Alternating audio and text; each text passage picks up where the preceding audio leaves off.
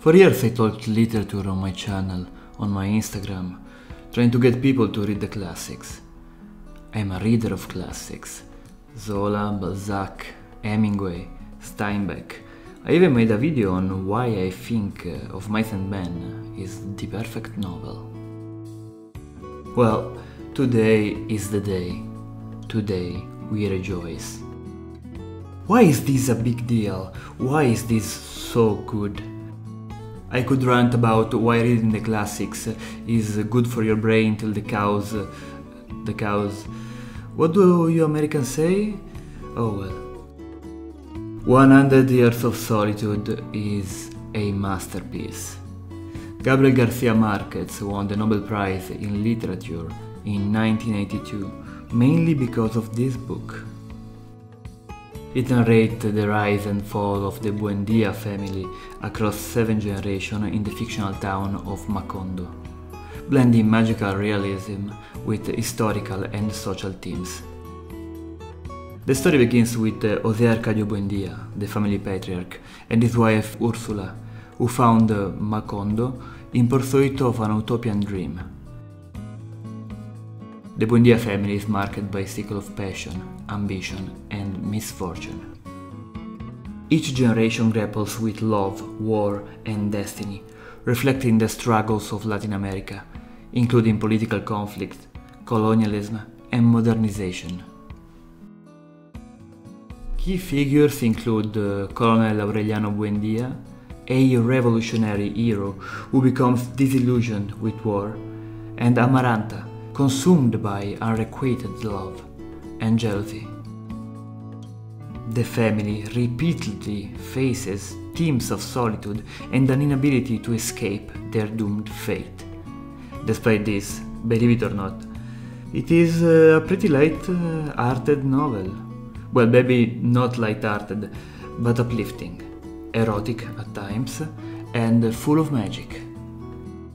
Magical elements pervade the story, such as flying carpets, alchemy, and a rain that lasts for years, intertwining with everyday reality.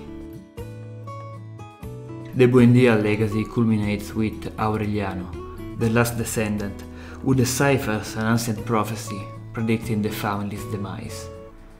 And the ending is perfect. It's just perfect, really. Through its vivid storytelling, 100 Years of Solitude explores themes of love, memory, and the inevitability of history, creating a timeless allegory of human existence. Gabriel García Márquez's masterpiece remains a cornerstone of Latin American literature to this very day.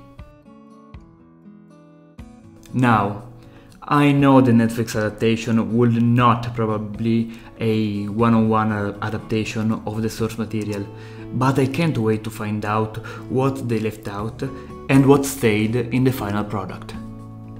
No more huge tattooed gypsy donks, I guess. I dare you to put that in Netflix. I dare you. Nah, that's probably gonna get cut. Indeed, it's a moment to remember. Netflix has started to pay attention to the classics, and I'm here for it. So why you should watch it? There are several reasons, in fact. The production, first and foremost. Directed by Laura Mora and Alex Garcia Lopez, 100 Years of Solitude is one of the most ambitious productions in Latin America to date. It's filmed entirely in Spanish and shot in Colombia, with a cast of solid and known actors. Also, it has the support of Gabriel García Márquez's family, a fact that makes me hopeful in regard of the faithfulness to the source material.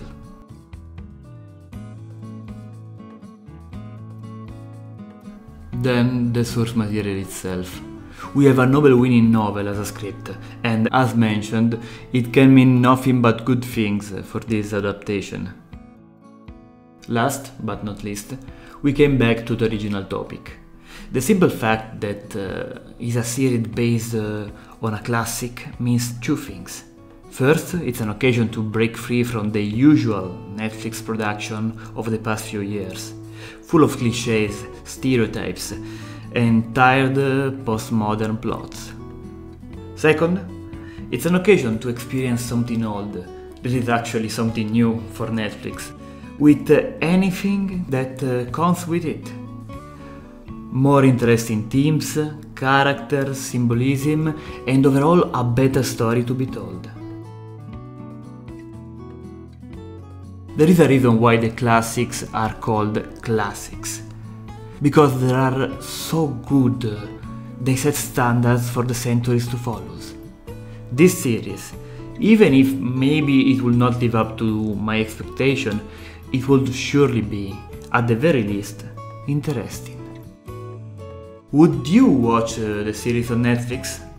Let me know in the comments and check out my other videos. I talk books and movies and all the other things I like.